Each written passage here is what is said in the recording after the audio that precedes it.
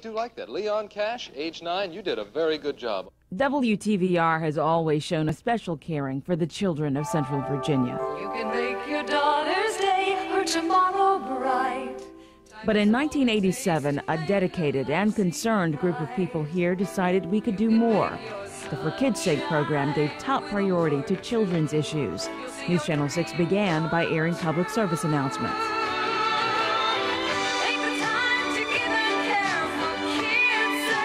And as the program grew over more than a decade, we set up scholarships. We worked in partnership with the community to make the lives of families and children better. For Kids' Sake, we chose outstanding young people as ambassadors to work in our neighborhoods. Took that same experience. Some of them built careers on these early experiences.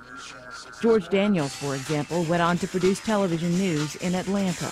I learned the skills that I'm using as a producer, as a For Kids' Sake ambassador. Welcome to the premiere show of For Kids' Sake.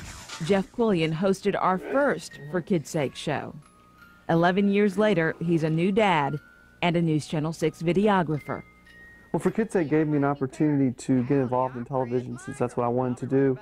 I was a senior in high school when I got involved in For Kids' Sake, and I used For Kids' Sake as an avenue to get into television, and met a lot of people. And when I finished with college, I renewed those contacts, and it helped me get my first internship, which got me my first job at Channel 6.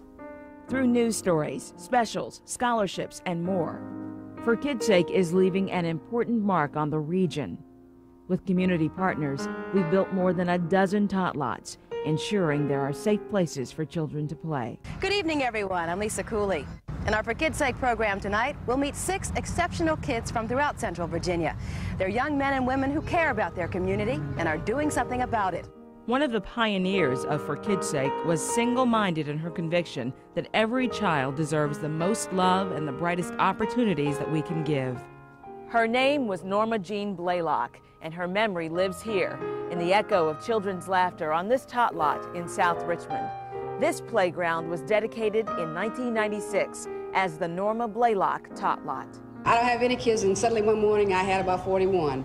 Norma left us too soon in 1995 when she was just 40 years old, but her For Kids' Sake hopes live.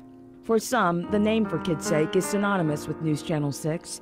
It is one of our finest contributions and proudest accomplishments.